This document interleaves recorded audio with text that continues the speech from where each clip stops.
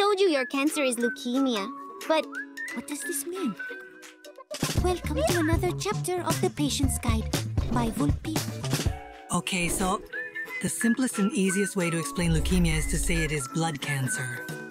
You've probably seen your blood come out when you scrape, cut, or have a nosebleed, but we need to look closer. Let's use a sparkle of curiosity to explore more closely. Blood is made up of several types of cells: red blood cells, white blood cells, and platelets.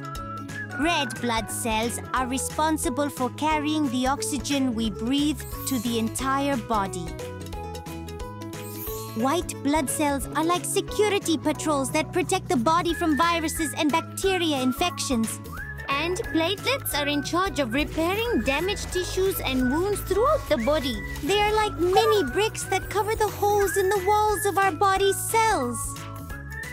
Blood cells are created in a place called bone marrow, which is a spongy tissue inside our bones.